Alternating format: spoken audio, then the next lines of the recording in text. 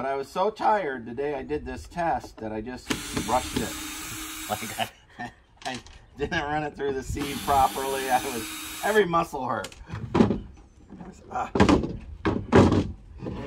So looky there, that looks like a brick, right? I think I did it. Yeah, help me pack all this. And I didn't dig down deep enough. I've got a hoe.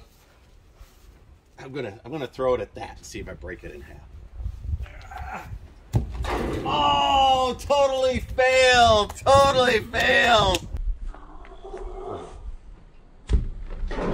Oh, totally failed! Totally failed! Absolutely. That is a sad bit of business. I'm gonna have to work on the recipe. It shouldn't do that. All right. Totally failed. Whap wow. Oh, when I made that, I added too much water and I recut it. I'm gonna have to do this test one more time properly. Come out where it's my one focus, right? Instead of one thing among many. Darn it. All right. Failure. All right, this is Steve at 1000-Year Home. So let's see, I'm gonna take and I'm gonna wrap my my containers in one of three things. Either it's gonna be aircrete, it's gonna be styrofoamcrete, or it's going to be rammed earth. So I got 30 acres of Texas soil here, and it goes down towards a creek. So I don't have a lot of Edwards limestone. So I'm gonna be out and we're gonna go see whether or not we pass the clay test for me to be able to use rammed earth. So that's anywhere between 10% and let's say 20% clay. And so we're going to dig 3 test holes, and in each one of those buckets we have a jar that we're going to drop the soil in and see what stratifies out, you know, gravel, sand, earth, and then I'll have a bucket full of dirt and we'll make some test blocks. So off we go into the area, and I'm going to dig where I believe that I can put stock ponds. So I'm looking for where the water runs down, and I'll dig that out for the house. So I'll go ahead and wrap that in rammed earth. So the rebar, since I don't have rebar, will be the container itself, and then I'll use stainless steel fasteners through it, and I'll connect that periodically to the wall as I go up. And underneath will be all of my plumbing and electrical, so it'll be fully serviceable. So I believe I can get a 1000-year house out of this thing. So let's go to the first test pit and see what we find. So I'm doing test pit number 1. So I'll turn the camera around here so I can get oriented. So there's a little arroyo that comes up in here, tumbles along. I'm going to dig right there where the deer have been digging, and I'm going to dig down, get the topsoil off first and then dig down. So in here, you know, I might clear that cedar or leave that cedar, but you know, I could put a stock pond here. There's exactly one of these just over there, so 1 or 2 places. But let me go ahead and get some test dirt. All right, so I dug the first test pit, and to me, it came out of the ground pretty dry, but man, well, looks like it's exactly what you need for a decent rammed earth. Pretty color too. So that's the southeast corner, and if that would work out, I would build a stock pond back here as well. So now we'll go do the other 2 sites.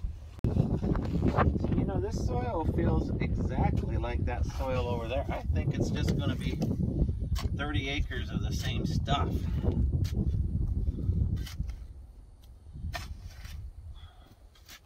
Getting rid of the topsoil.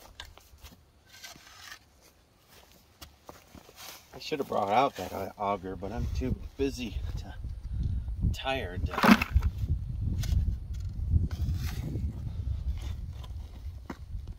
to do all that. But right off the reel, that's might be more sandy. Feels like that's packing. I built a little brick maker out of out of fake deck wood. So I go ahead, they're equal portions. So we're going to add 10 things of soil and 1 thing of concrete. So it'll be 10% concrete in there, and then we'll tamp them in and let them sit and see what our bricks look like. And so I'll know in a few days if I can make bricks here with this soil. Okay, I've mixed the dirt. It's all rough cut, so our 90% using glass jars, and then I decided to mix the 2 together, the southeast corner and the southwest corner, because I added smidgen too much water. So it's all estimated, but you think I'm close to the 90%?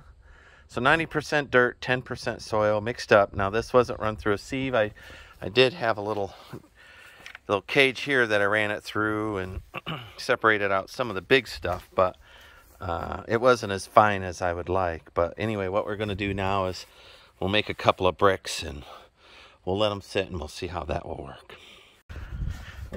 All right, so I'm doing a wrap-up video, so we're just going to let these sit here and think. So we filled it up to about there-ish and there-ish.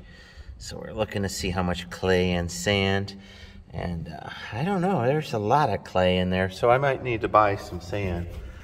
So that was about 30 minutes waiting there. And then there's going to be a big storm this week, so we're putting everything up. And there's our brick that we made. So it was everything was rough, right? So didn't screed the soil, didn't dry the soil.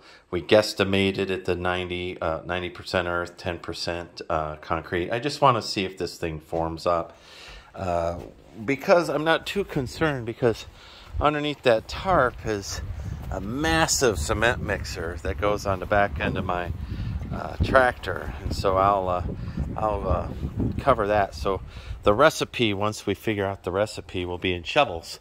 So, you know, if it's 2 shovels sand, 3 shovels earth, you know, 10% concrete, then I can break that down. So that's a 12 cubic yard mixer underneath there. So I'll do the math by 12 cubic yard, and then I'll build the forms.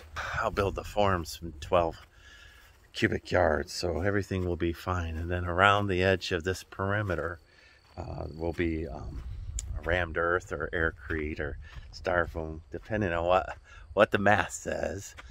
And there'll be foam board along the sides of it, and then I'll just do rammed earth, and one side of it will be my form, and inside of the building I'll use floor posts like you would use for foundation work, with boards to form that up while I tamp the earth.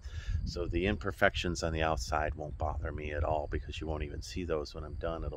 It'll just be your classical Adobe Santa Fe mission style, and if it has a little wave, that's the way they're made anyway. So that'll be good. Oh, I couldn't be tireder. We guessed at the volume amounts, but it actually ended up being a good test. I don't know if you could see it, but right there's the sand and gravel layer. Right there's the, I'm going to call it silt. Right there's the clay. So that, to me, looks like a 25% clay rate, I'm going to guess. Right there's the clay. There's the sand. I'm going to call that silt. All right. So now I made a brick, the worst of all bricks. Just patted it together. It was too wet. Not enough concrete. It's been sitting about a week. Let's give that a whirl and see how that works. So there's my brick. I don't know. We'll see. It wasn't built the best in the world. So I can see there's a little bit of cracks in it. But my idea is to use it and put it underneath the floor jack and see if I can jack up one of these containers. That'll be a test, right? Yeah. And if it survives jacking up a container. So I didn't grease these forms. It's the plastic from the from those deck things is what it is. Deck board.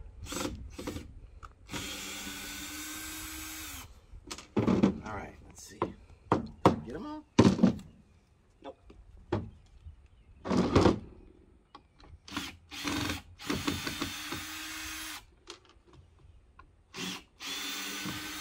then if this works, you can get the dye right there.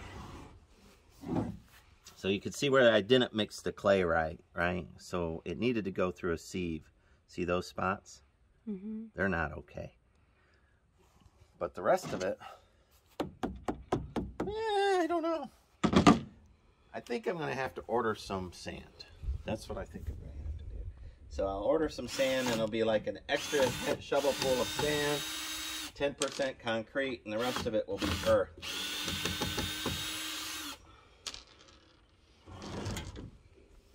I'm pretty excited.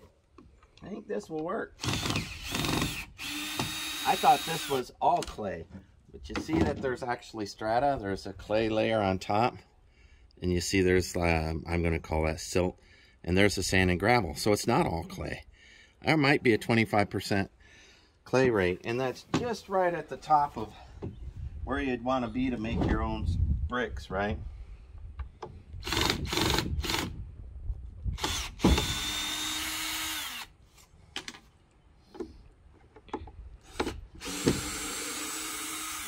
But I was so tired the day I did this test that I just rushed it. Like I didn't run it through the sieve properly. Every muscle hurt. So looky there, that looks like a brick, right? I think I did it. Yeah, help me pack all this. And I didn't dig down deep enough. I've got a hoe. I'm gonna throw it at that and see if I break it in half. Oh, totally failed! Totally failed! Absolutely. That is a sad bit of business. I'm gonna have to work on the recipe. It shouldn't do that. All right. Totally failed. Whap, wow. Oh, when I made that, I added too much water and I recut it. I'm gonna have to do this test one more time properly. Come out where it's my one focus, right? Instead of one thing among many. Darn it. All right. Failure.